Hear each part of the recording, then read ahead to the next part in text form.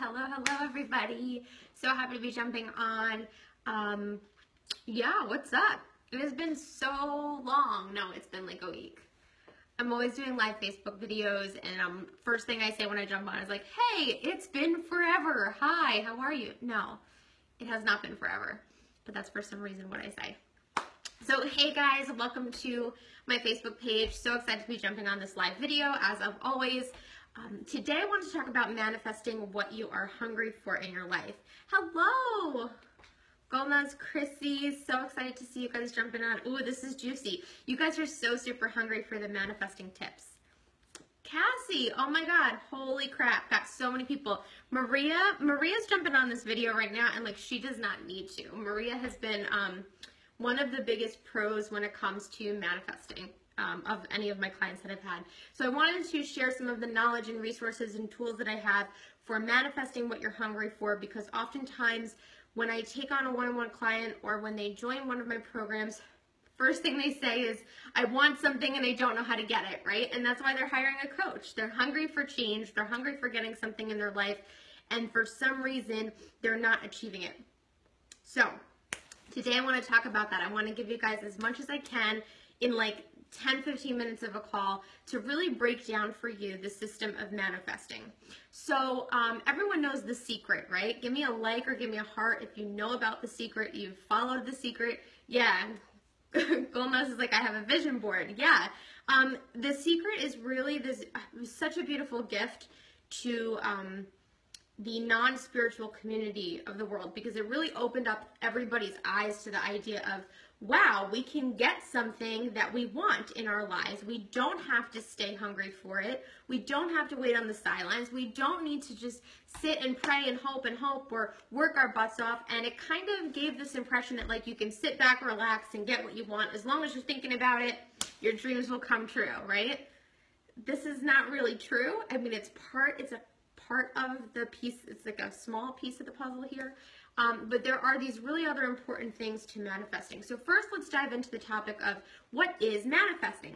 Manifesting is the ability to create and obtain your goals and your dreams and your desires with this. Just with this, okay? Now, sure, you might have to do some other stuff. You've got to show up. But manifesting is the idea that you can essentially get anything you want in your life. If it's humanly possible, you can achieve it. And I love manifesting. It's so awesome. It is one of the greatest gifts.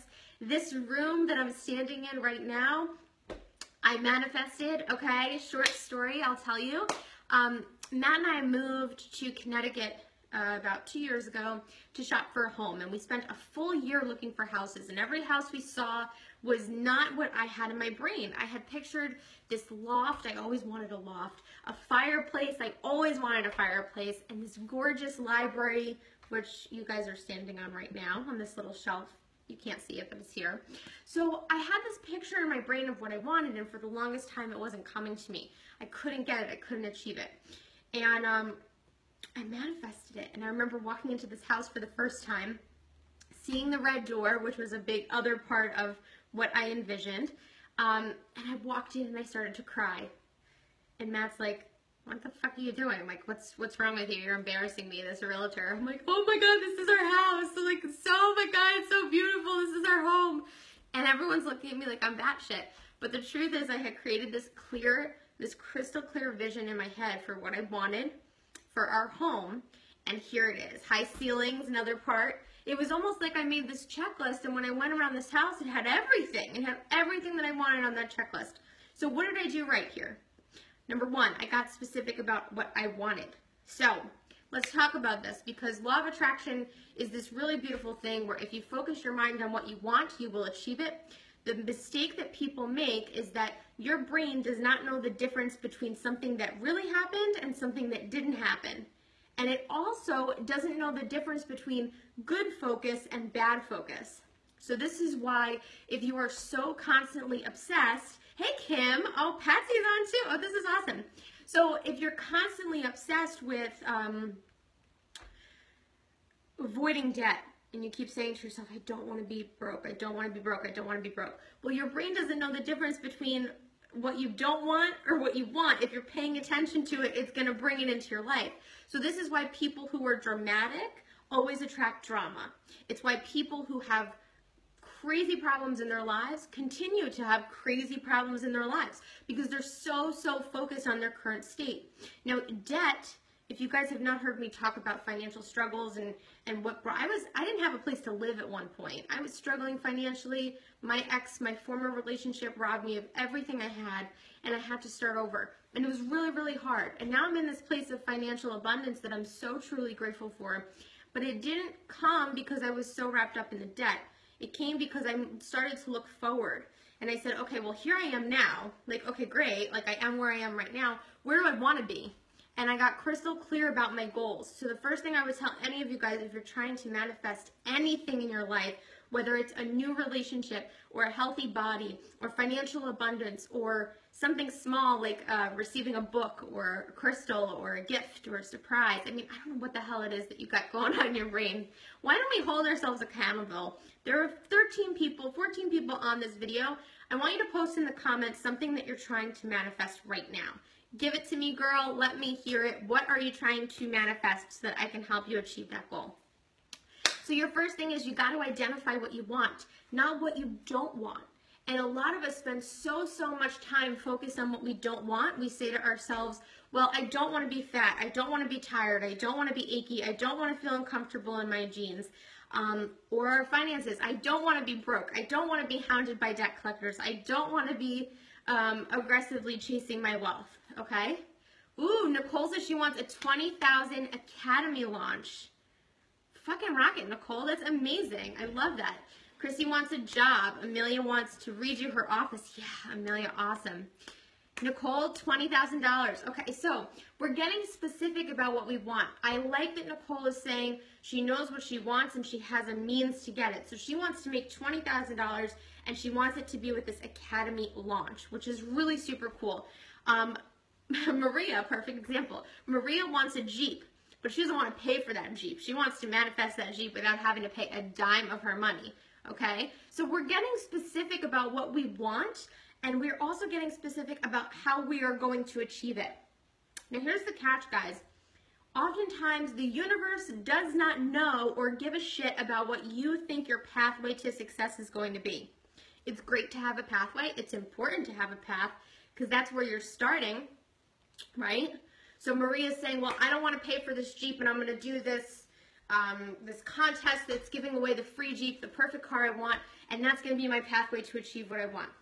The universe don't care what your pathway is, okay? It's got bigger plans for you, but you need to first take that step in identifying a starting point. So, like Nicole was saying about her 20K launch, she wants to make $20,000 in a launch.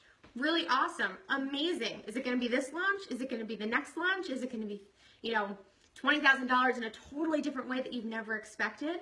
So oftentimes we get really wrapped up in the vehicle of getting ourselves where we want to be rather than the goal of what we want and where we want to be. See, the vehicle doesn't matter. So I'll give you an example. For quite a while when I was running my courses and whatisperfection.com and I was doing all these blog posts and I was exhausting myself trying to get people into courses, I'm talking like last year, very beginning, I was struggling to make the financial numbers that I wanted to meet, and it was really hard for me. So I created a vehicle. I said, you know what, like Nicole, it's like, I'm going to get a 20K launch, and this is going to be the way I'm going to make $20,000, and it's this pathway, and I was so narrow about it. And what ended up happening was I made $20,000, but it wasn't in that pathway. It was in an even more beautiful way, using multiple courses, using one-on-one coaching, using direct sales, and then that 20,000 turned into much bigger, more abundant numbers. So here's the point, guys. The universe doesn't really care about what your pathway is. If you can just focus on what you want and get specific on what you want and start at a point, some sort of path, you got to take action. You can't just sit there. So starting on some sort of pathway is great, but really open yourself up to the idea that the universe is going to be taking you on some detours along that way. It's never going to be a straight shot. It's going to take you on this whole whirlwind of an adventure to get what you really want, and then it's going to be even more worth it. So here's what I say when it comes to manifesting. You got to get specific about what you want. You got to have a vehicle when you start, but be open to getting out of that vehicle, okay? Taking different directions or detours. The other thing I would say is that it's not just about the goal, it's about the feeling attached to the goal. So what that means is if you're so focused on what you want and you're saying to yourself, well, I want $20,000. Well, why? Why? What is that 20K going to do for you? Is it going to create financial freedom? Is it going to allow you to go on a vacation and embrace more adventure in your life? Is it going to allow you the opportunity to experience more love and connection with people? Sorry, I'm looking at a bird in the rear view while I'm talking to you guys. You know, what is this going to offer you? The emotional connection to what you're trying to achieve is even more important than what you are actually trying to achieve, because it's the whole fucking point. So if you're not going after something and you don't have a clear understanding of the emotion that you have attached to it, you're not going to get that thing. It's not going to happen, because who cares, right? If there's no emotional attachment to your goals, you're never going to make these goals happen. So here's what I say to everybody. Get specific on the goal and get specific about the emotion. So one thing you can do to make this happen is get out your journal. You guys are standing in my meditation space every day. I get into this little chair over here. I do some deep meditation work in front of my lovely Buddha. And then I grab my journal after my meditation, hold on to my crystals, diffuse essential oils, and I journal for about an hour. That's what I do every day. And when I sit there with that journal, I'm not just focusing on what happened yesterday. First of all, I don't put anything negative in my journal, guys. If something negative happened, I move on from it. I embrace the lesson and I move forward. I am not giving my energy to something negative, because it's only going to bring more negativity into my life. So you guys got to get rid of that. So when you sit with your journal, start asking yourself, what is life going to be like when you achieve this goal? So write that down. What will life be like when I achieve this goal? What type of person will I be able to be when I achieve this goal? What will my relationships be like, or how will they improve when I reach this goal? What will my relationship with myself be when I reach this goal? So by asking yourself these questions, you're going to get so hungry and excited and lit up and full of what it is you're trying to accomplish. But it only starts with asking yourself those questions. And our minds go a mile a minute. Now, here's why I talk about journaling and why it's so important in the process of manifesting. It's because our brains go so fast that we can so easily slip into the negative. And for all of us who have been struggling to manifest what we want or achieve what we want, you gotta slow that brain down. You gotta slow it down. You gotta get it focused on the subconscious, because your subconscious is where all of this stuff gets created. If you guys ever have synchronicity in your life, if you saw my post, you know, a couple of days ago, I posted about synchronicity and how it's really weird where I'll be thinking about a friend and she'll call out of the blue, somebody I haven't talked to for forever. Or I'll say to myself, oh, I really need to get a pair of Apple headphones, and I don't want to go to the store because I'm lazy, so I really need Apple headphones because mine broke. And then Matt comes home with a new phone from work, and it comes with free headphones that he can't use because his ears are too small. I manifested that shit. That's amazing. And you got to celebrate the little manifestations along with the big manifestations too, because you can't achieve the big stuff if you're not playing the small game. It's like, I don't know, it's like working on lifting weights, right? You don't go in right off the bat and lift 250 pounds. You got to start small. So starting with those small milestones and then working yourself up to achieve whatever it is you're trying to accomplish. But you got to do the work of slowing your brain down. And the subconscious is where all of that stuff lives, where your dreams, your hopes, your desires, that's where all that stuff's lingering, just waiting to be unleashed. So you need to sit down and do the journal work, do the meditation, get some oils, get some crystals, do whatever it is that you feel is going to influence your spiritual practice. Because if you don't have a spiritual practice, all of this stuff is pointless. So I have a client, Bree. If she's going to watch this, she's going to laugh. My client, Bree, is telling me right now she has such a hard time focusing on believing in things she doesn't see. And she's very wrapped up in the fact, well, I'm here, and I see Buddha over there, and I see that money tree over there, but that's about it. right? I don't believe in spirit. I don't believe in manifesting. She has such a hard time connecting to what she can't see. And so here's what I say to that. Focus on a feeling or an emotion that you're really comfortable experiencing, whether it's anger, aggression, depression, happiness, love, with a specific person, right? So think of somebody you hate, think of somebody you love, think of somebody you get so angry at. You know, if you can experience that emotion at full capacity, you can't see that. You can't see that emotion. You have no idea what it looks like or what it sounds like, but you can experience it with all of your body, right? Because it fuels you. That's how you have to feel, targeted towards what you're trying to achieve and in a positive way. So if you're trying to fill your cup up to feel that abundance and positivity and you have absolutely no idea how to do it because you can't see what you're trying to achieve, think about this. Every single thing that is happening to you right now is a reflection of the past. I'm standing in a house that I bought in the past. I'm the weight I am now because of what foods I ate in the past. My bank account shows a number that is based off of decisions that I have made in the past. So at any given moment, your body, your mind, your being, where you are right now, it's not in the present. It's an all-encompassed, I guess the word I want to use is like photograph or memory or artifact. It's an artifact of all the choices that you've made that have led you up until this point. So you've got to start thinking bigger and you got to start looking elsewhere. Look outside of where you are now to start envisioning the future, if that makes sense. Okay? So get out your journals, start asking yourself those questions, dig deep, do the work, and start manifesting what you want. It's really that easy. Set some goals.